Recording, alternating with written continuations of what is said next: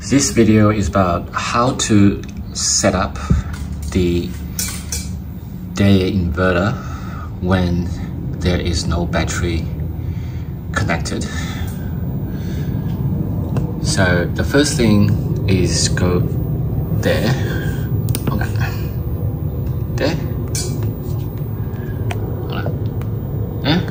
and battery setting, and choose no battery. Choose no battery, click on no battery, and enter. And you must enter. Okay, switch back. And system mode, leave it on to 0 export to CT.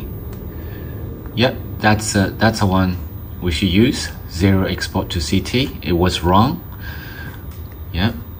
Okay, because if you did no battery, there will be no load connected. So 0 export to CT, and leave everything as by default, and save it. And battery setting, okay. Advanced. Make sure the DRM is unchecked. DRM unchecked. Some Deye inverter came with by factory default that's checked, so make sure you uncheck it. And back to these, make sure if you have no battery, uncheck time of use.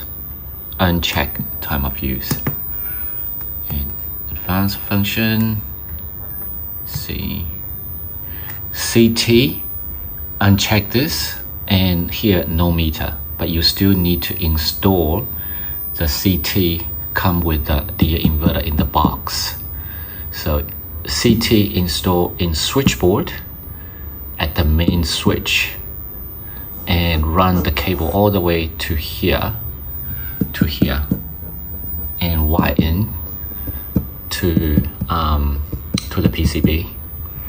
Okay, so no meter, uncheck this, but you still need to install the CT.